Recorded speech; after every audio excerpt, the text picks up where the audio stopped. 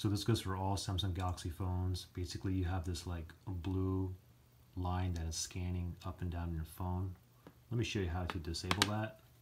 First thing you want to do to disable it is you simply just tap on the home button 3 times, okay? 1, 2, 3. There you go. Same with this one here. 1, 2, 3. Now we're done. Pretty simple. Now basically, how did you get that to scan like that? If you go into apps here, you go into your settings here, and then you want to go down to accessibility right here. And then if you go under dexterity and interaction, tap on that. And then from here, if you click on universal switch and you put this on, click on OK. Now it says here, universal switch has been turned on.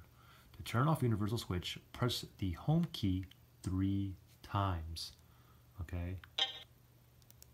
So you can see that it's scanning now. Again, turn it off. Just tap the home button 3 times. 1, 2, 3. Sometimes you got to do it a couple times.